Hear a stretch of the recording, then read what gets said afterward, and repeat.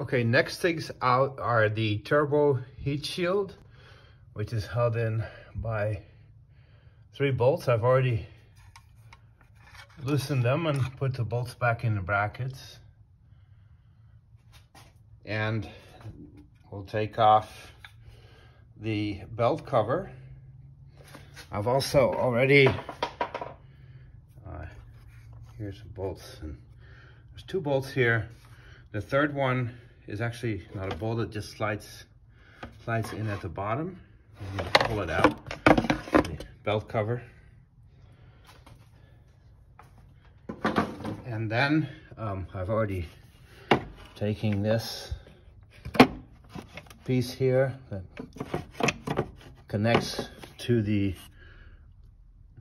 this tube, and it's attached with 2 bolts, and I reinstalled partially those 2 bolts. The second bolt is just under the belt there. Those 2 bolts. And then the next thing off will be this 2. There's 1 bolt up top there. We take off this water hose. This clip was on there, which is very easy to take off. And then the hose will pull out. Some water will come out at that point. At this point, we can already see the intake manifold here. I'm pointing at it. You can see it on this side as well. It goes up to the turbo there. This intake manifold will have to be removed, as the oil heat exchanger is underneath it, and that's where the leak is. So we have to take off this stuff here. We'll have to take this off. Basically, we want to get to this manifold. Not sure yet if the fuel rails have to be removed. Definitely not the left one, because I've seen another video that left it in place. All right, next we take out the turbocharger, and we start with the 3 bolts holding this pipe in. I've already taken off the top 2. These are Torx. The bottom one is difficult to get to. However, it is possible to get back there with this. So I'll be taking that out. Once this is out, there will be more bolts exposed to take out. I'll film that in a minute. And continuing on, removing the turbo. The 6 bolts that mount the manifold to the exhaust manifold need to be removed, and those are these here. There are 3, there's the second, there's 1, and there's 1 below. There's 1 on each side.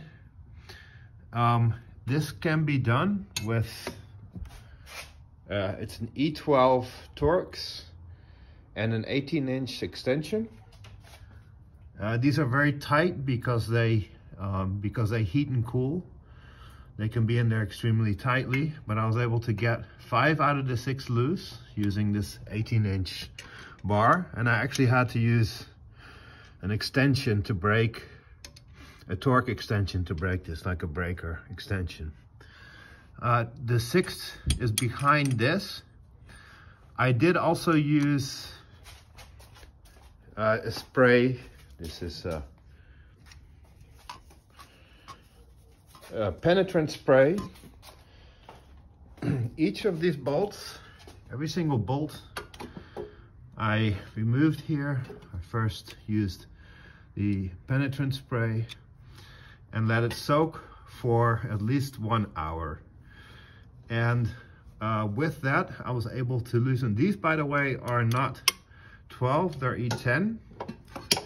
These bolts are on this little copper tube are 10s on both sides, and I was able to loosen all 4 of those with just a socket driver and an E10 bit. I also soaked these first with penetrant spray. So these are loose now. I'm going to loosen them further and then get to the 6th bolt behind here to take the rest of that off. Okay, there are a couple of more things on the turbo. There are 2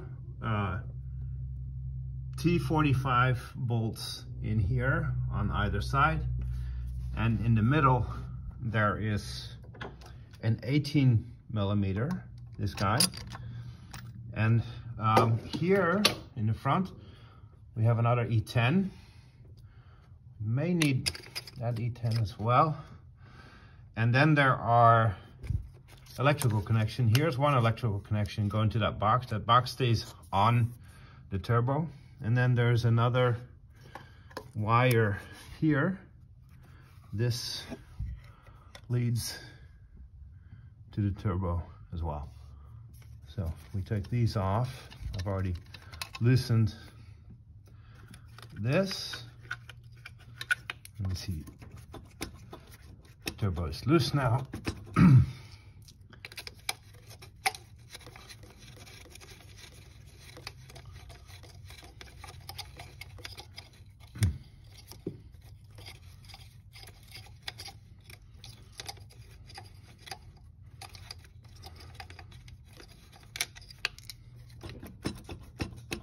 Still something holding it back, so I will investigate what that is and put it in the next video. Okay, continuing on with the turbocharger, it turns out that this 18mm did not have to be removed. It's just a cap. I'll put it back later. And there are 2 more E12s, a bit hard to see.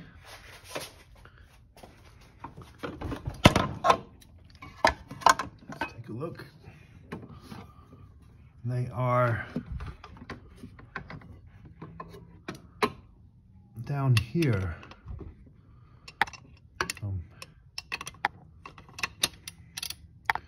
That's where they are, the one on each side. So I'm going to be taking those out right now. Last on the turbo removal, those last two E12s, these two partially screwed them back in so not to lose the bolts. They did the trick to remove the turbo, but then it was still kind of difficult to maneuver it out. I had to angle it just right, and I found that I had to remove the heat shield bracket, which is here, so I could maneuver it. So this bracket, this little bracket had to be removed to give enough wiggle room to get the turbo out. And I also put, these are E10s, partially screwed those back in to keep them there. That did the trick, and the turbo is now out. Something to keep in mind for turbo reinstallation: there are gaskets that go everywhere. There are copper gaskets on the exhausts here. There's also a gasket that goes here. It's this guy.